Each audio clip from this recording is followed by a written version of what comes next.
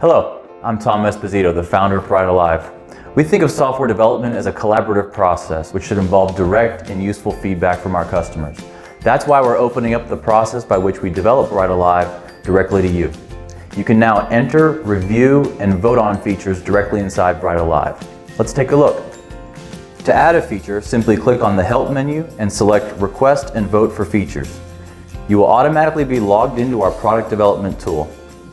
This tool allows you to suggest a feature, prioritize the features you've chosen, and vote on suggestions from other BridalLive customers. If you're interested in a feature, simply click on it and choose I want this. I also encourage you to participate in the discussion by adding comments with useful information, such as how this feature would improve your business's workflow. Once you've started to participate in the product development process, you can track progress by going to the Releases tab.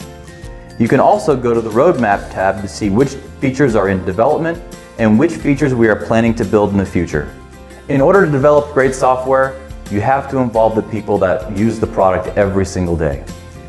I hope you'll join us on our journey to help every formal wear business be more successful through the use of smart technology.